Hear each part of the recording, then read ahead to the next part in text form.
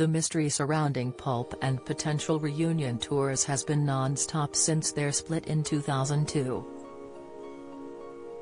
After their breakup, the band remained apart for 9 long years, before reuniting between 2011 to 2012.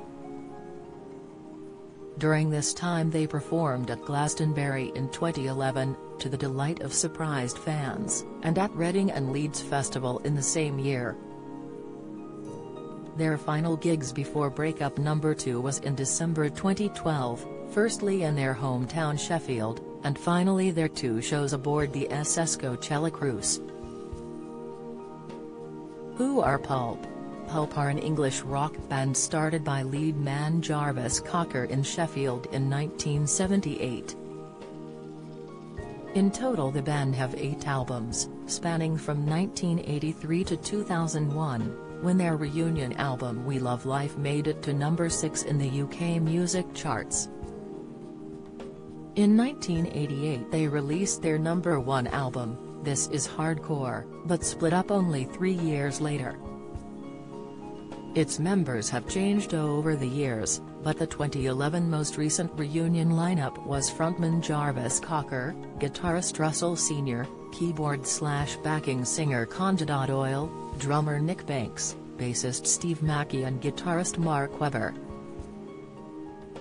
Frontman Jarvis Cocker released his debut album with follow-up band Jarv in summer 2020, after delays due to the coronavirus pandemic lockdown restrictions.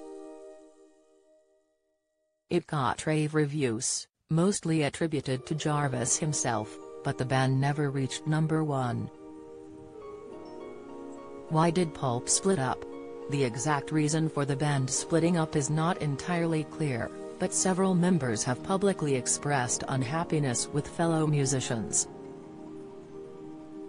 Speaking to the Yorkshire Post, guitarist Russell Sr. said, "I put Pulp down big time, after Jarvis's famous incident at the Brits in 1997. He invaded the stage whilst Michael Jackson was performing, wiggled his bottom at the crowd as a show of distaste, then left the stage." The band was surrounded by press scrutiny and criticism from fans for its erratic behavior, so they eventually called it a day. Despite this, Russell returned to the band for the 2011 reunion. Speaking to NME in 2015, Cocker compared Pulp to a dormant volcano. He said, "You can think wow, that's dormant, and then the next day your house has gone, because it's erupted." They released their final single as a band in 2012, called After You, which reached number 101 in the UK singles chart, but managed number 10 in the UK indie chart. When is the Pulp reunion happening? Exact dates for a reunion is yet to be confirmed, but they will be releasing new music in 2023, and there will be gigs announced in due course. Drummer Nick tweeted, "Hey folks, unsurprisingly it has all gone a bit mental on here. Gig details will be revealed as and when. Stay calm, hug your #Pulp Records and dream of going mental sometime in 2023.